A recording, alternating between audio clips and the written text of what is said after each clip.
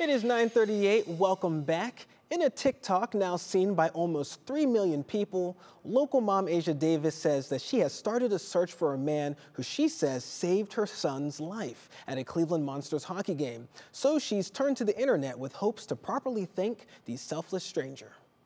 I need your help finding someone. This man right here. In a TikTok that now has over 2 million views, a local mom asked the community for help, finding a man who stopped a puck from hitting her son at a Cleveland Monsters hockey game. Oh my God! The moment captured on camera as she films the game.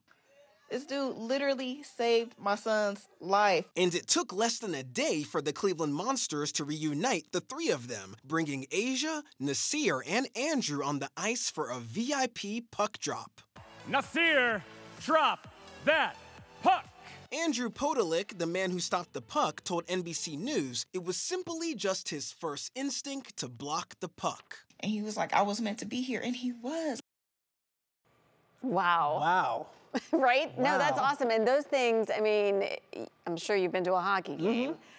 They're going fast, and to have that kind of bravery and that instinct, that just makes me think it was like a guardian angel, right place, right time. Because he could have even hurt his own hand. And he wasn't even thinking that way. All he was thinking of was that little boy. Yeah, yeah. It's amazing. Kudos to his selflessness. Right? Yeah.